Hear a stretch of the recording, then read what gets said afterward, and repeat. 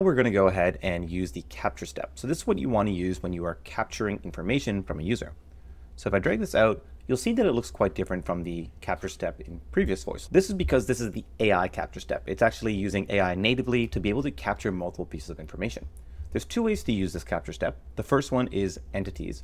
So this is when you are capturing specific pieces of information like a name or an email. The other one is the entire user reply. So this is what we did in step 2 when you wanted to capture the user's entire issue, right? This could be an entire paragraph. So that's where you want to use entire user reply. Now, in the entity section, this is where I can actually determine what I want to capture. So in this case, I've got two already made, so customer email and customer name. But if you haven't created any already, you just go to create entity. You can type it in and make sure you be descriptive with what this is, because the AI is going to use the name as a part of trying to figure out what to capture. So if I said email, we have a bunch of pre-built data types, so email, geography, name, that are pre-trained with a bunch of data so the AI can understand what it should capture. But if you're doing something custom, like a product name, for example, then you want to hit custom and you can add in your own values.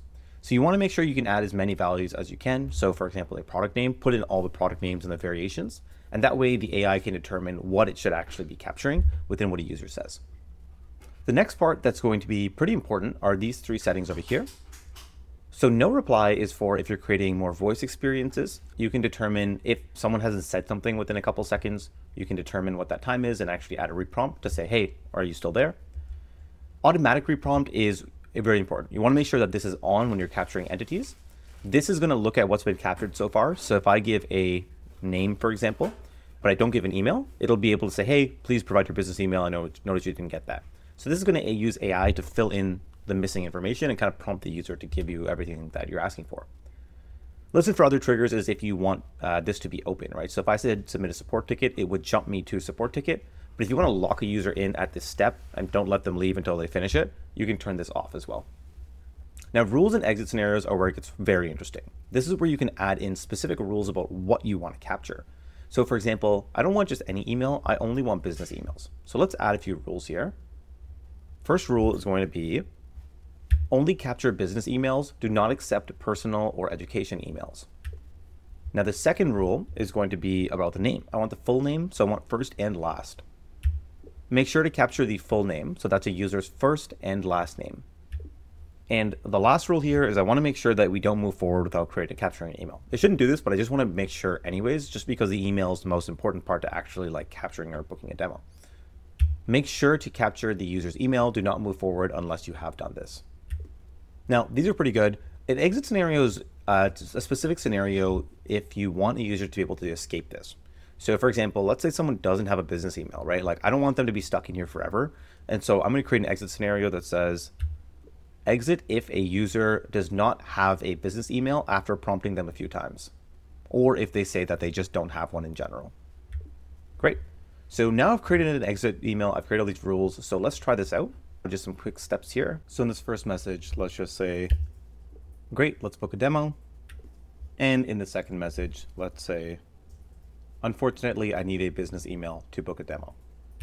Okay, so now let's test this out. So first off, we're gonna go ahead and say, let's just go train this so our NLU is trained.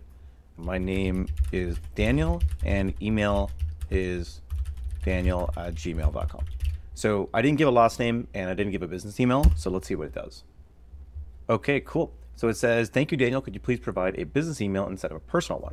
So you can see that it's working here. And if you turn on debug mode, which is what all these messages are, it's actually going to show you what's going on in the background. So it said it reprompted and the rationale was because the user provided a first name and an email, but the email is personal and we need to get a business email. So let's kind of keep going here and say, sure, my email is daniel@stanford.edu. So we're going to give it an education email. So let's see what it does now. Okay, cool. So it says, hey, can you give me a business email instead of an educational one? So I'll just say daniel@voiceflow.com. And my last name is D'Souza. Okay, awesome. And you can see that it took the path, great, let's book a demo. So it was able to capture that. And if I check my email and name, it captured daniel@voiceflow.com and it got my full name. So really easy, much easier than it used to be in the past. And you can start doing this with like many different types of entities. And so let's try out the exit scenario now, right? So I said the exit scenario was if I didn't have one. So I'm going to say my name is Daniel D'Souza and I don't business email, but my personal one is daniel@gmail.com. So it said, you know, we can only provide with a business email. Do you have one you can share? I'm going to say no. And awesome. So it took our exit path. So listen to that prompt pretty well. Let's just go check in the debug mode. So it said rationale was that the user provided their full name, but not a business email. And then finally, when I said no, it said the user provided their full name does not have a business email, which is required to proceed. This matches the exit condition for not having a business email. So this is super, super smooth. And you can see how this is actually going to change your projects and make them much more dynamic.